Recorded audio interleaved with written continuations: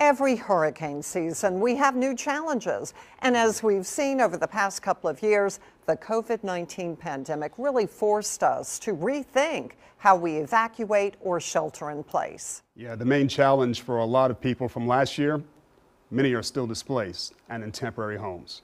I took a trip down the bayou as people there voiced concerns about the future of their communities.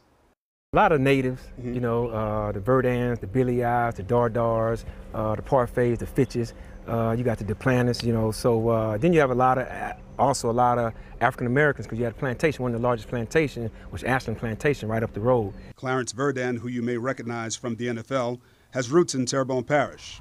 He showed us around the area of Bobtown and Dulac, which is about 35 miles southeast of Port Fourchon, where Hurricane Ida hit.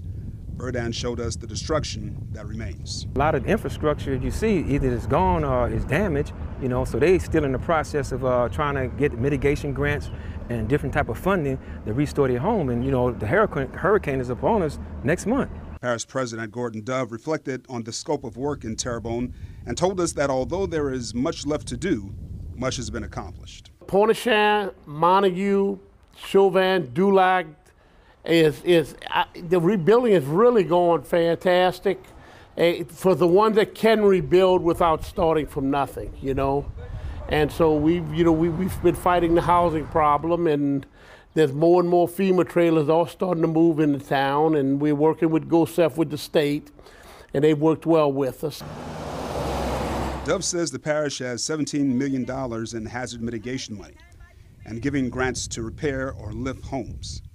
Still, folks in Bobtown like Nigel Robinson are concerned as now hurricane season is here again.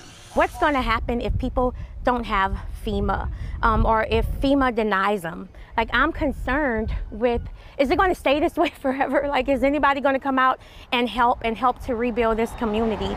Lois Hill tells us people here are living in conditions that are challenged by the weather all the time. But during hurricane season, they'll have to evacuate for just about any threat. Any type of high winds, it's going to blow the little tarps that they do have on, the little FEMA trailers that they're in. They complain about the trailers rocking all the time because of the high winds. They have to move. For WDSU News, I'm meteorologist Damon Singleton.